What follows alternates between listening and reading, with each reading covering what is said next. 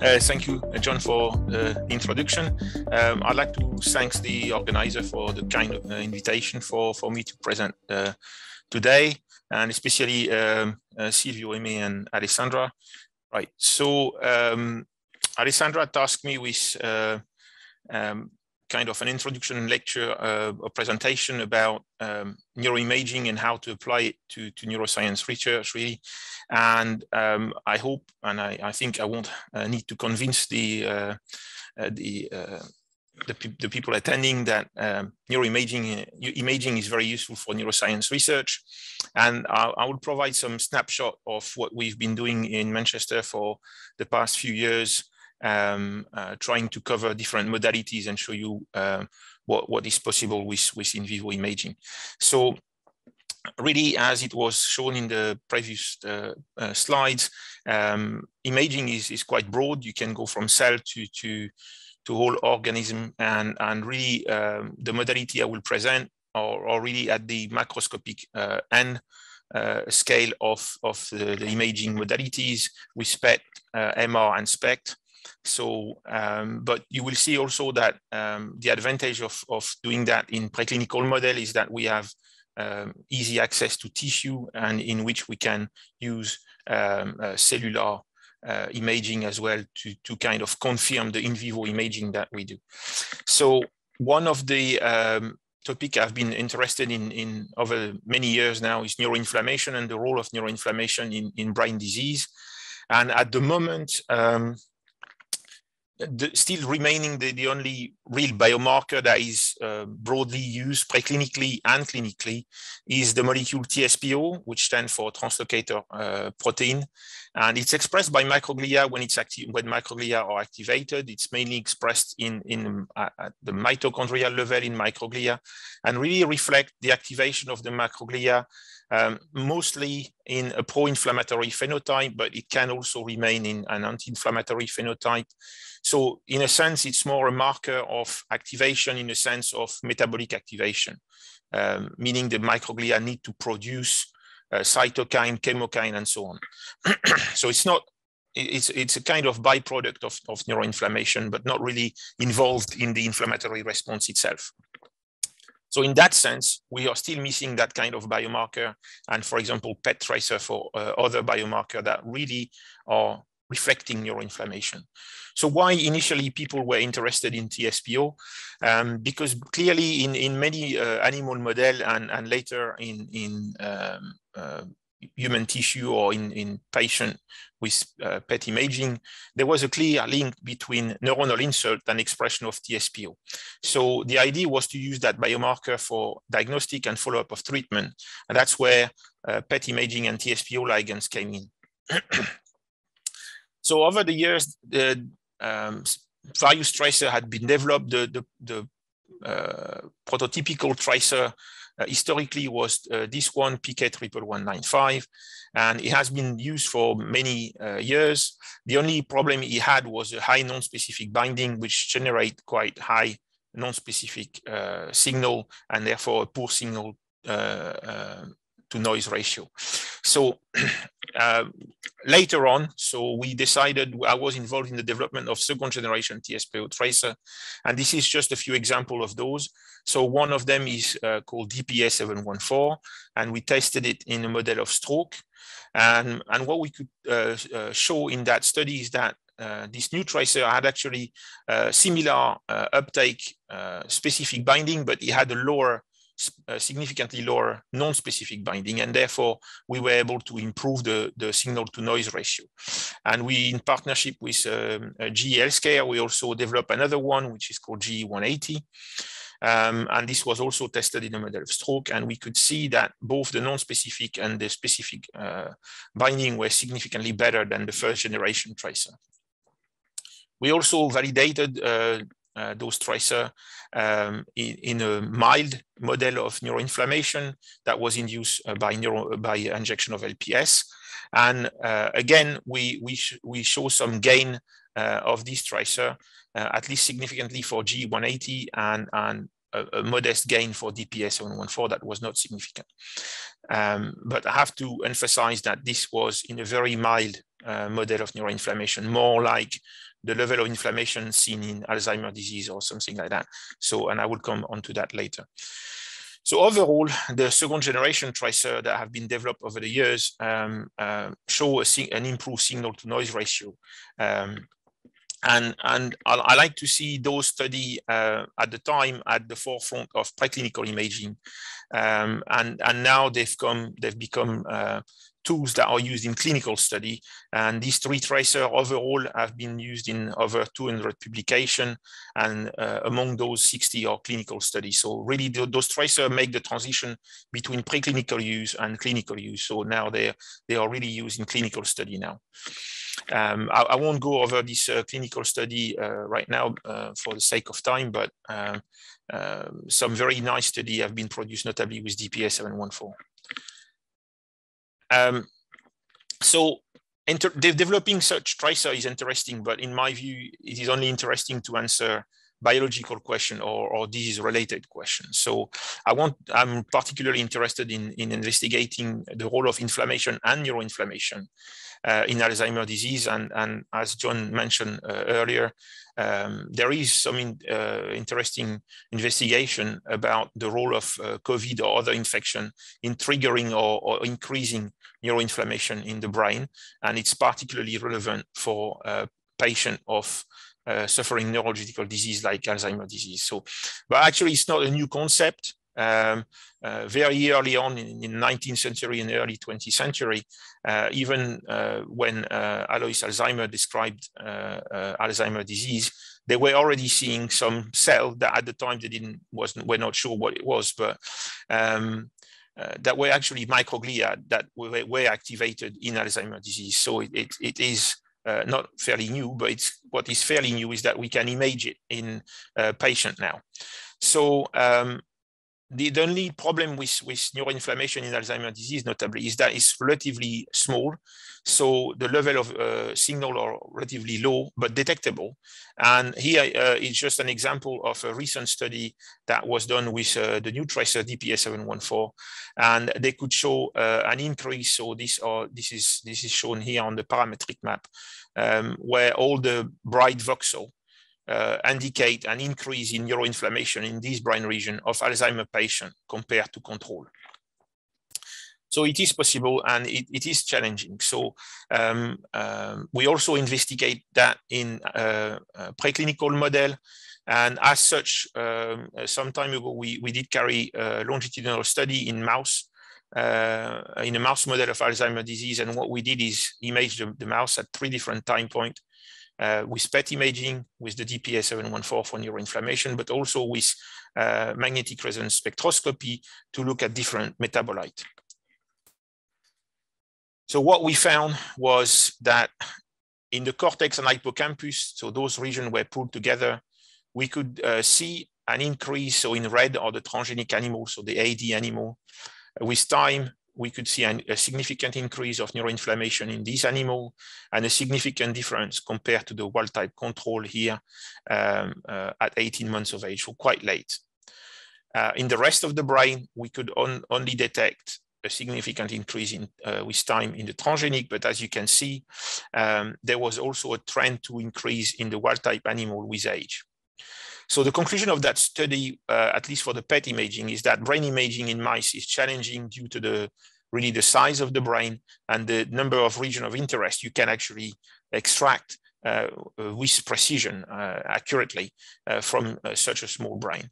And we could see modest but significant increase at late time point. And what was interesting is that comparing the wild type and transgenic, or comparing with age, the amplitude of the response that we see in those kind of model is quite similar to what is seen in Alzheimer's patient, really.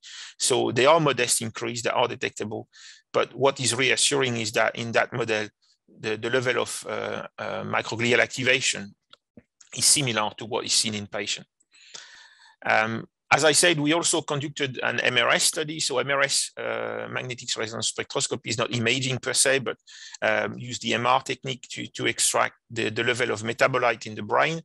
And this is challenging in mice as well, to be able to quantify fairly small brain region.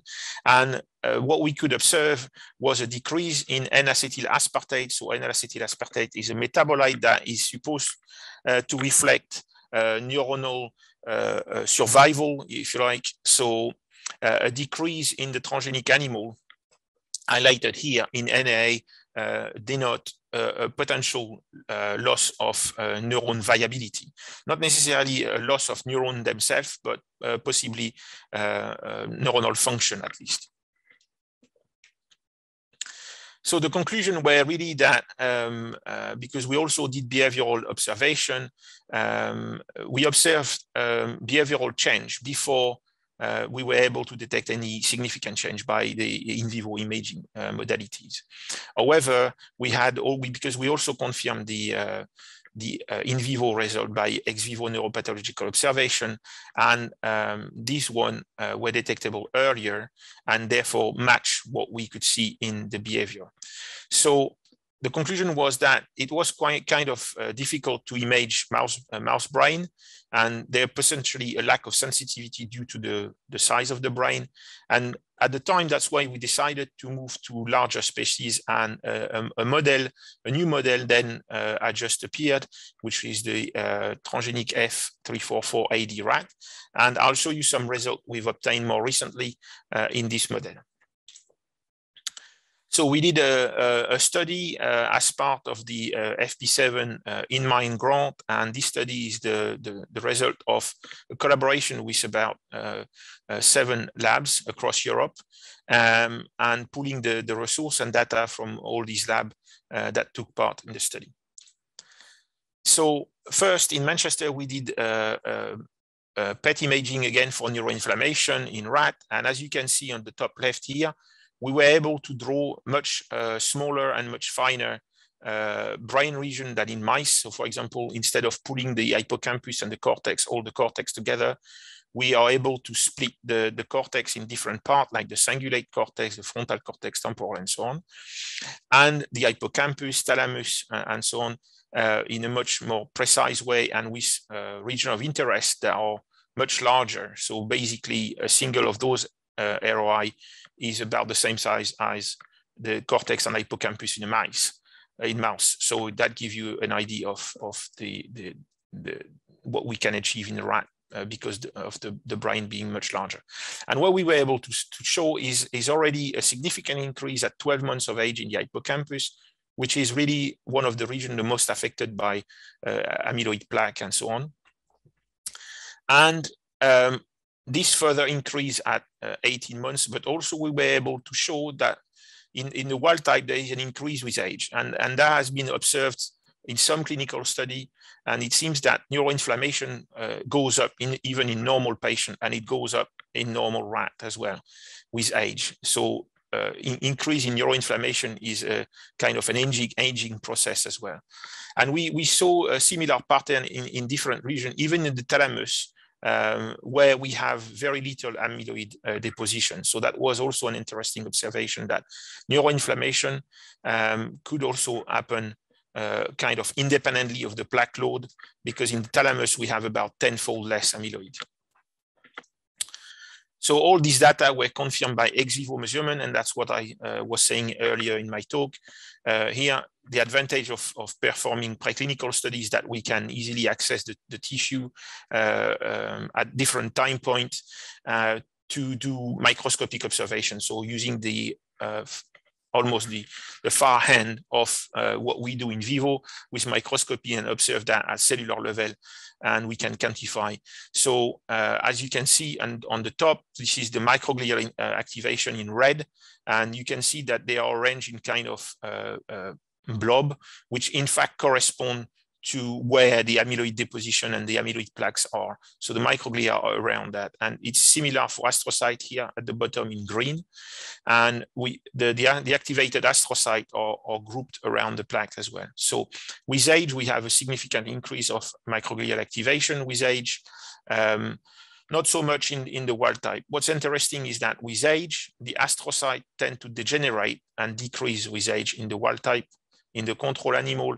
It's also observed in the transgenic, but what remains is that at all time points, the transgenic animal have far more astrocyte, activated astrocyte than the control animal.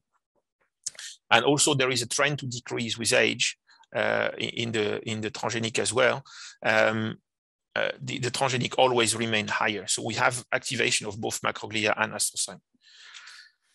So as part of the collaboration, so on the left, this is quantification of amyloid, and this work was done in the University of Tours in France by the lab of Sylvie Chalon, and they did PET imaging with fluorbetabene, which is a PET tracer for amyloid that is also used in patients, and there was clearly there was a significant difference between wild type and transgenic at 18 months.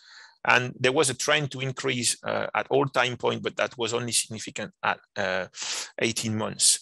And the same in the hippocampus. So quite a late increase, possibly because of the high signal that this amyloid tracer provide even in normal animal, but it's the case also in patients as well. The uptake and the non-specific binding is quite high with this type of tracer.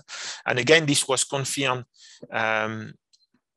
by ex vivo observation. Here are image of the amyloid plaque load at different age. And as you can see, it's fairly modest at 6 months, and it's almost at the maximum at 12 months and further increase at 18 months. Also, there is no difference between 12 and 18 months in the hippocampus. So in the cortex, there is a slight increase. So detection of the plaque was possible ex vivo far earlier than with in vivo imaging, but that is due to the sensitivity of in vivo imaging being far less than what we can do with microscopy. But obviously, we cannot do that in vivo. So I would say that these techniques are really complementary. And we also did tau imaging. Also at the time, this was the only tracer we had available, and this work was done at the University of Turku, at the PET center in Turku. And the animal was scanned at different age, so 15 and 25 months of age, and by in vivo PET, we could detect tau accumulation. And this was confirmed by autoradiography. And this work was done by the lab, a lab at UCL. And what we noticed was that the tau accumulation only occur around the A beta deposition. So the A beta is shown in green here with theoflavine, and in brown is the tau deposition. And you can see that tau deposition mainly occur around the amyloid deposition in neurons. So we have an increase quite late by in vivo imaging, but detectable much earlier by ex vivo, as I said, and the tau increase is only at the later time point, around 15 months and onward. We also looked ex vivo at neuronal loss, and what we observed, and also that we didn't observe a global neuronal loss in terms of number of neurons. What we noticed is a loss of neuronal staining here, illustrated by neurochrome staining, where you can see that there is a loss of neurochrome staining exactly at the place where amyloid plaques are, which suggests that the amyloid plaques are actually either killing or pushing away the neurons in this space, and therefore disturbing potentially the function of neurons. And done also in the University of Tours in France was this imaging of alpha-7 nicotinic receptor. And what we observed was an increase with age of the level of nicotinic receptor in the nucleus basalis of Minot, which is one of the nuclei which express mostly cholinergic neurons. And that increase with age was not observed in the transgenic, and we end up with the transgenic being lower, significantly lower than the wild type at 18 months of age. This is kind of interesting because a study with the same PET tracer in normal volunteer showed that there was also an increase of alpha-7 nicotinic receptor with age in this cohort of patients, which was a longitudinal study in normal volunteer. And there are also studies that looks only at later time point in AD patient compared to control. And what they observe is that the AD patients are lower than the control. So basically the result at 18 months of age match the clinical study comparing AD patient with control, and the study in wild-type animal match the study in healthy volunteer only. So the hypothesis is that it might be that if we were to do longitudinal study in AD patient, we may already have at earlier time point a lack of compensation, if you like, of cholinergic receptor that happen in normal animal or normal patient to compensate aging, and that does not happen in AD. So this is something that I would be very interested in investigating further. So as I told you, we also did MRS in this rat, and MRS provide a lot of different molecule and marker in the spectra here that we can image. So I will just summarize the main finding. What we see is a loss again of N-acetyl aspartate in hippocampus that was significant in the transgenic animal, which may reflect a loss of neuron viability. We have an increase in taurine in cortex and hippocampus, which is quite interesting because taurine has been shown to promote or enhance neuron survival. So this could be seen as a compensatory mechanisms by neurons in the AD model to try to prevent neuronal death or neuronal loss. So this is the hypothesis about the increase of taurine here. And we have a decrease in total choline in the hippocampus, but also, as you can see here, in wild type with age. So we're not too sure what the loss of choline may mean, and that needs to be clearly further investigated. And we had also an increase in glutamate in the cortex, which may reflect, again, compensatory mechanisms in the cortex of AD rat.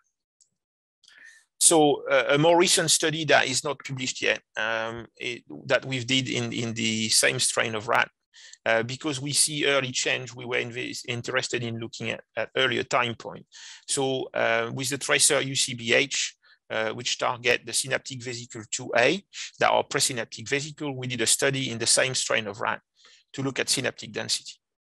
So usually for PET modeling, like for TSPO imaging, for example, we try to use a region which does not contain the receptor as a reference region to normalize the uptake where we have uptake, or to do modeling.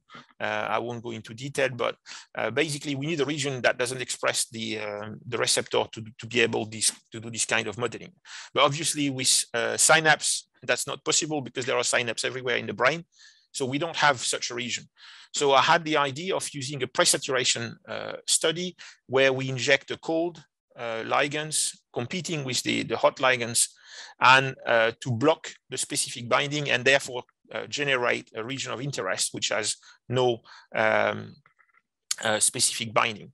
And in a way, we succeed in doing that because as you can see here, we had the region. So this all different group of animal, the wild type at 7 months and the TG at 7 months, the wild type at 15 months and the TG at 15 months. So the highest bar are the specific binding, and the lower bar are when we block the specific binding. And as you can see, when we don't block, we have specific region where the binding is lower. So for example, the hypothalamus, the pons, the substantia nigra, and region where the binding is higher. So for example, the thalamus is very high, or some part of the cortex are very high.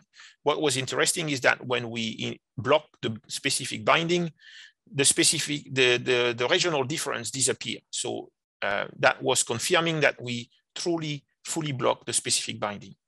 However, what was interesting was that, as you can see, for example, in the 15-month-old transgenic, the non-specific binding was higher than in the 7 months wild type or the 7 months transgenic. So it seems that there is an increase in non-specific binding with age.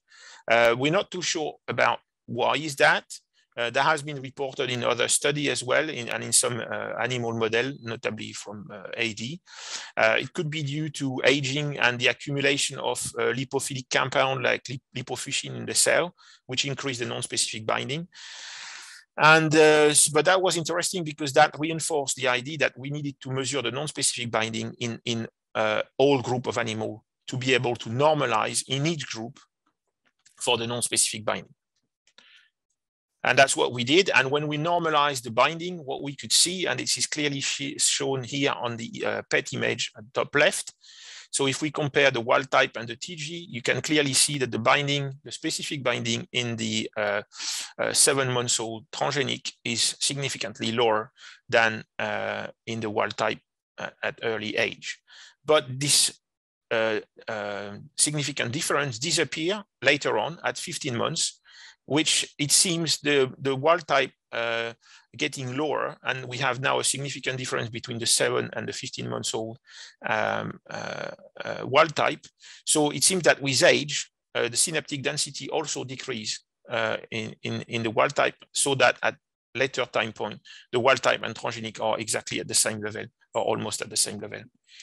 And we did confirm this by autoradiography. Unfortunately, we lost some of the tissue of the 15-month-old, so we had to rely on older animal and more diverse age group. So instead, I did a correlation study. And what we saw is that in the wild type, there is a decrease with age. So the age is on the x-axis. So the binding decrease with age. There is a correlation showing a decrease with age in binding in the wild type, which is not present in the transgenic. So confirming, therefore, the PET result here. What is interesting again is that similar studies have been done with the same tracer in clinical patient, and we see comparable difference between AD patient and LC control in PET study in AD patient. So to summarize the finding in the transgenic rat, what we found is that this rat model recapitulates most of the important hallmark of AD. So we have presence of both amyloid and tau, which is increasing with age. We have an increase of neuroinflammation with age. We have late significant difference in acetylcholine receptor density, which match clinical study. We have coincident alteration of neuronal marker, NAA and taurine by MRS with the A beta and tau increasing load. And we have synaptic loss early on in this model, which may reflect early alteration of synaptic density in this model.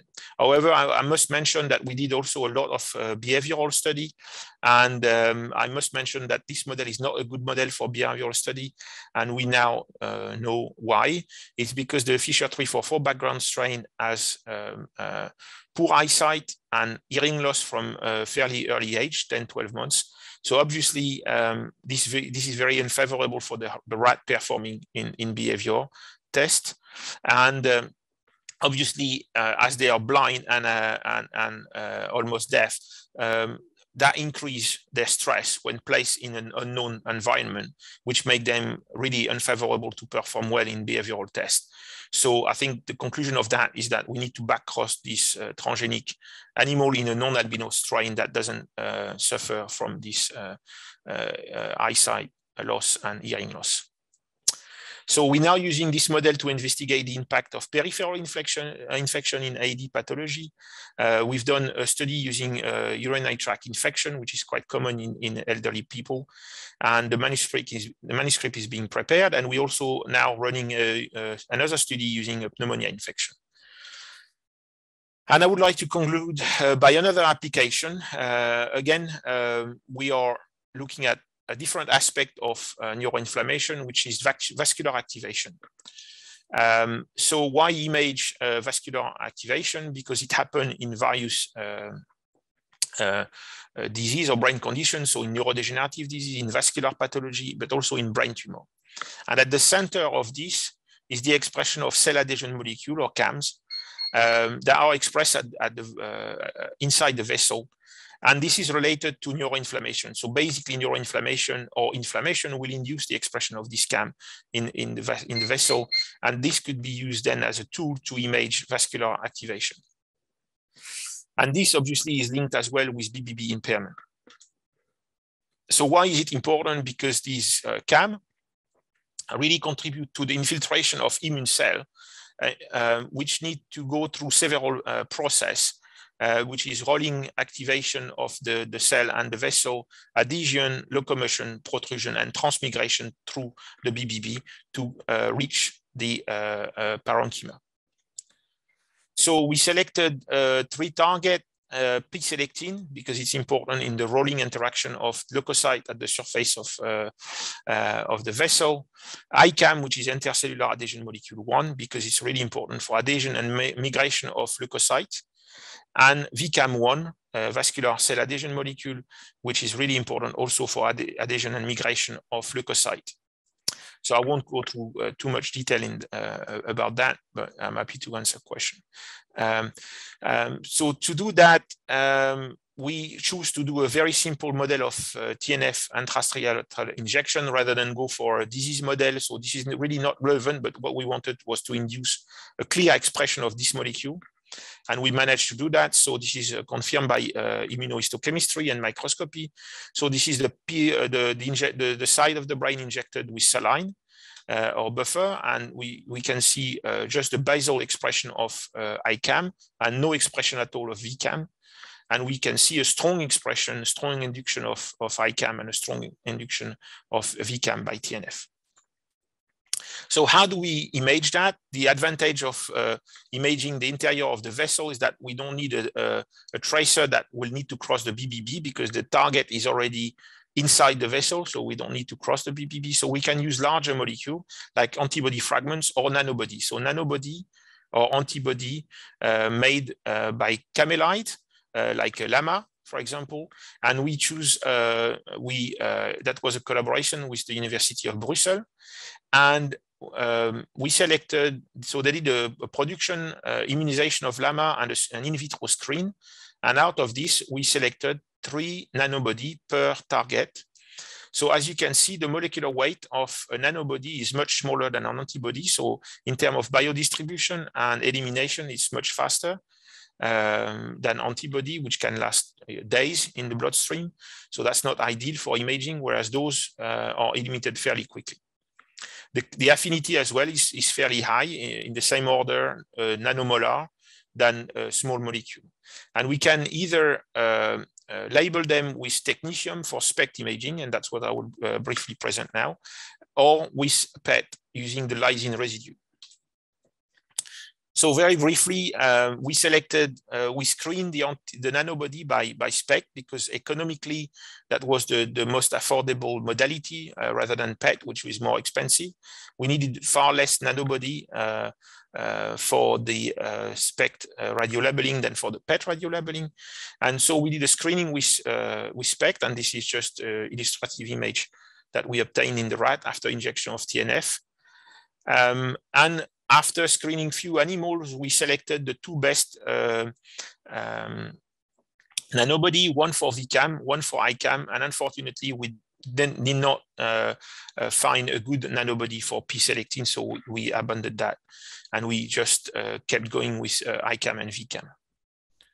So we added more animal to the validation process using SPECT. And as you can see, we obtained a very good IPSI to contralateral ratio. So the injected side with TNF versus the injected side with saline, and very high IPSI contralateral ratio for the VCAM and the ICAM nanobody, about more than 10-fold increase, basically. And then we moved to the PET. We confirmed as well that we could use those. Hervé, yes. Just a brief note about the time. Yes. Okay. I'm done. It's the last slide. So by PET, we did confirm that this nanobody returned excellent signal to noise ratio. So just to conclude, so SPECT was initially chosen because it was more faster and more affordable, and we were able to select nanobody for the CAM we targeted, and transfer this to PET imaging. So this is the take-home message. So obviously for neuroimaging, we can use a variety of in vivo imaging, MR, SPECT, PET, but obviously we can extend that to other fields. And really there is a need to consider the best approach and modality to measure the desired readout. Not everything is possible to image with a single modality. So we must think about using cross-modality. And that's, I think, the value of networks such as Euro-BioImaging to give access to that. And with that, I would just like to acknowledge all my collaborators in different centers and the funders. Thank you for your attention.